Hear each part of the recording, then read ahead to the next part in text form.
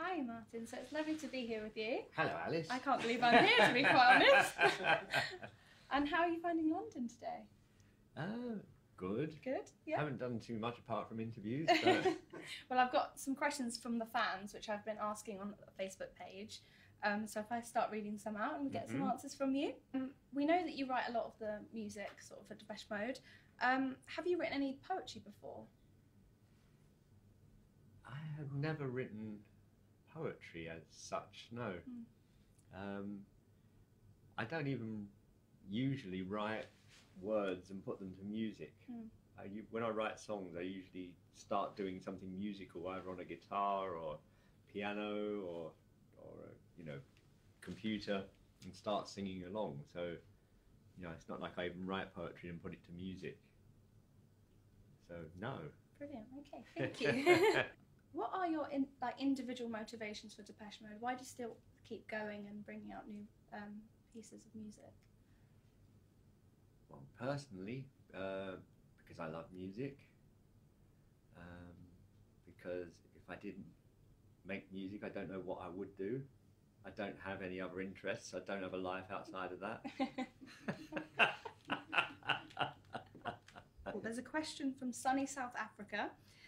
Okay, Martin, how much influence did the Sparks have on you as an artist and your career? I used to love Sparks when I was growing up. I loved Indiscreet and Kimono My House. I think they were my two favourite albums. And I think they had a funny influence on me, because I think that there was something kind of a little bit pervy about Sparks that kind of stuck. So Chris has asked, did anyone pick up the receiver to allow you to make them a believer?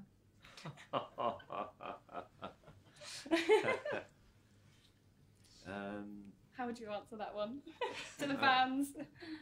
Well, I'll answer that one by saying, I wrote that song after reading Priscilla Presley's book about Elvis. Okay. So it was kind of like I was imagining kind of their relationship more. If you wanted to get new fans into your music, what one album would you recommend to start them off with? What would you say is a really key album to you? Well, I think probably I would have to say, if you're going to start somewhere, should be Violator. I definitely agree with that. So how should a proper revolution look in a world full of violence and awful rhetoric? Is there a place for a peaceful but effective revolution? In regards to your new track? I think the way to protest is to get out and protest peacefully.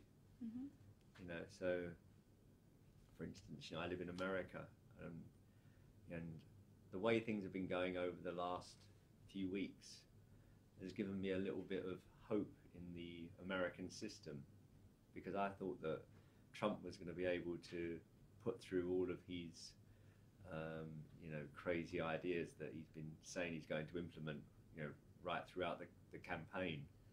But the Muslim ban got rejected by judges, and now he's repealing Obamacare didn't pass Congress. So I'm hoping that he's going to struggle to get any of his crazy ideas through.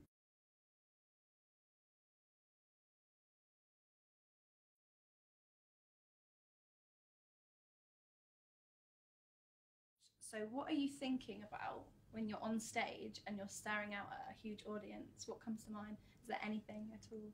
Or is it just concentrating on what you're doing? Well, other than pure fear, you mean? I can imagine that as well. No, I actually don't. I used to get this thing where I used to say to Peter every time we walked on stage, "Tell me I'm not going to die on stage tonight." And he used to say, "You're not going to die on stage." And I go, "Okay." So I used to get like a bit scared. I don't know why I was scared of dying on stage, but You know, 'cause if you die, you're dead. It doesn't really matter. But I don't get that scared these days, and it's just just concentrating on singing and performing. And what would you say is your favourite country to perform in? What country do you get a lot of love from? We are really spoiled. So, you know, we Germany is always great. France is good. I mean, Europe in general is good. But I think even the British are catching up a little bit.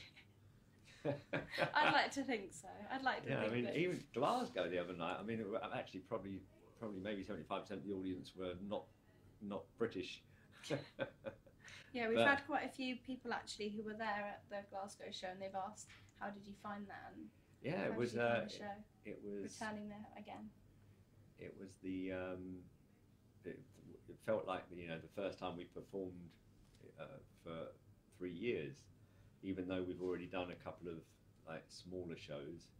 Yeah, that one really felt like a proper concert, and I think it made us all feel like we're itching to get back out and play in front of crowds again. I can imagine. And in terms of professional sort of accomplishments and regrets, what would you say is maybe your deepest professional regret and your greatest professional achievement? And this is from Courtney. I think our greatest achievement is our longevity. You know, we're still together, still making music, still popular 37 years after we started. So I think, you know, I think that's amazing. I think so too. And I mean, if you're still there after 37 years, you can't have too many regrets. I don't have any great regrets. You know, I could look back and say I shouldn't have worn that because it looks stupid. But anything in particular? No, generally anything I wore in the 80s.